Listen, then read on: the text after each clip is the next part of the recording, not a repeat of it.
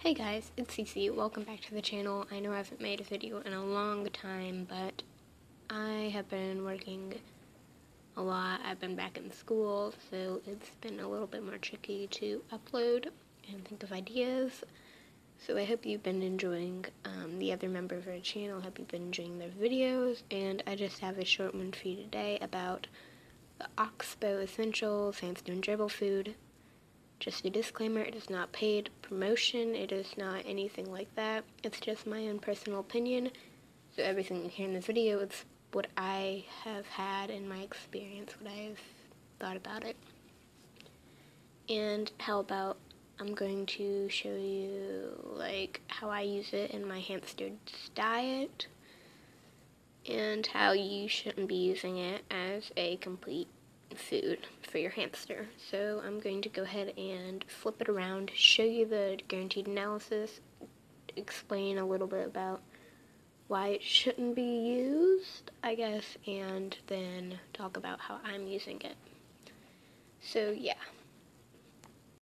So let's go ahead and get into the protein, the fat, and the fiber, and why I don't think that's really the best choice as a complete diet.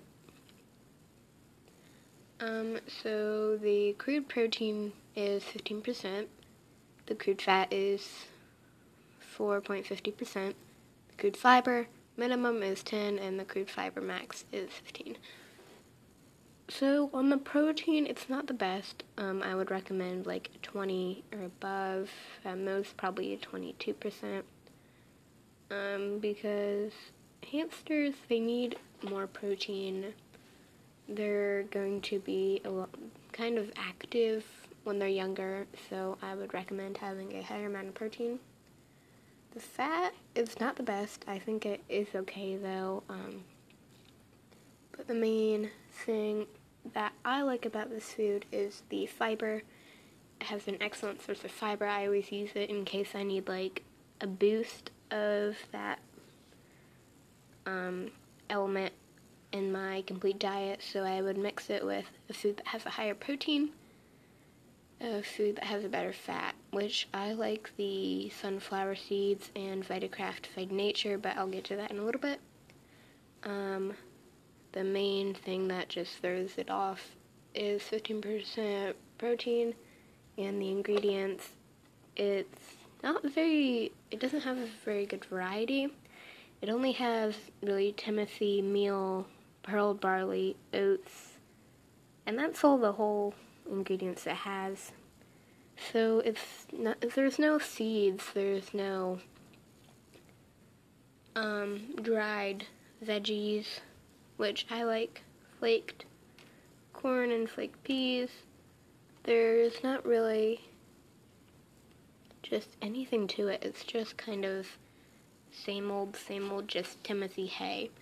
And I don't think hamsters only want that. I think they need fruits and veggies. I think they need seeds, different things, because in the nature they're foragers, so they don't just have something. They're going to need to have other sources in case one thing is limited, like mealworms, insects in general, just things they would find in the wild. I really like to include. So I'm going to explain a little bit about how I use it in my diet and how it's not a complete food in my diet and how it's just a small percent that I add in to give a boost of fiber. So this is how I store my hamster's main food. This is the base to his diet. It has Vitakraft Vita Nature and the Oxbow Essentials. I think there's about 5% Oxbow in the whole entire diet, so it's not that much. He gets one piece every time I feed him. That's once or twice a week, just for a boost of fiber. It looks like this when it's out of the container. You can see this actually accidentally got in there. That's a lab block, but I tried to sort all of those out because I put them in the wrong place. So yeah, as you can see, there's a lot of seeds mixed in, and naturally the Oxbow would go to the top because it's more dense, so I decided not to include the lab blocks because that would be even worse. Because it would take, like, I would have to mix it, like, dump it all out, mix it just to get a perfect amount for my hamster, so that's in a separate container, the lab blocks. So in here, in this food, you can see there's, like, little things, sunflower seeds, which he really likes. There's oats,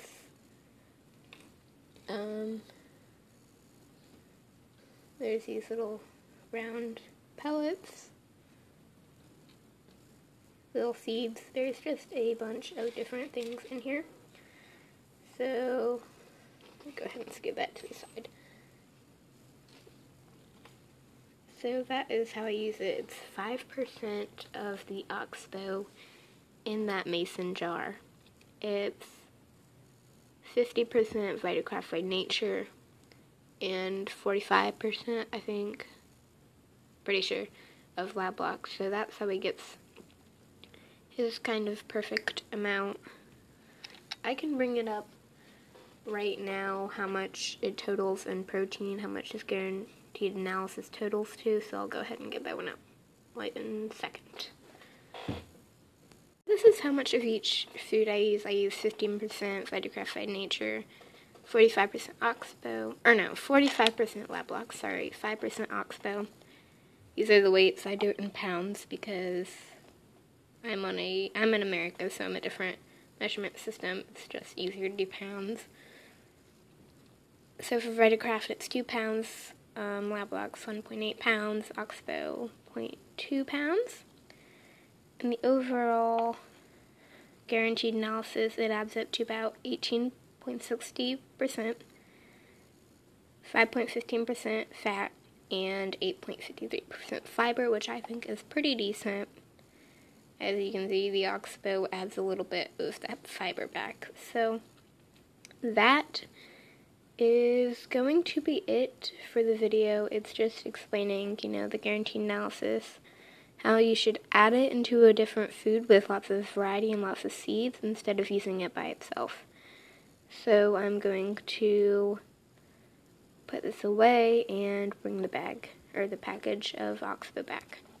So once again, this is the Oxbow Essentials Hamster and Gerbil Food. On the package, it says that it's a complete diet, but it is not. It is barely enough protein, not by any means is it enough. It should not be fed as a base diet. Make sure you have a varied food like Vitakraft, by Nature, Higgins Sunburst is really recommended too.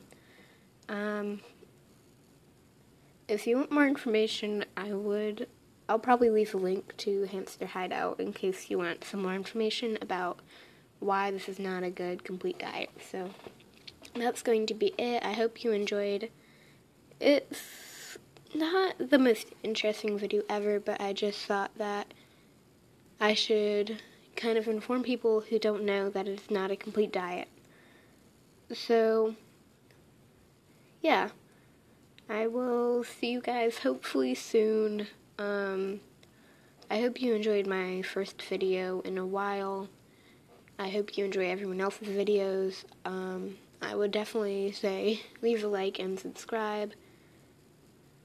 And I will see you later, hopefully. Goodbye.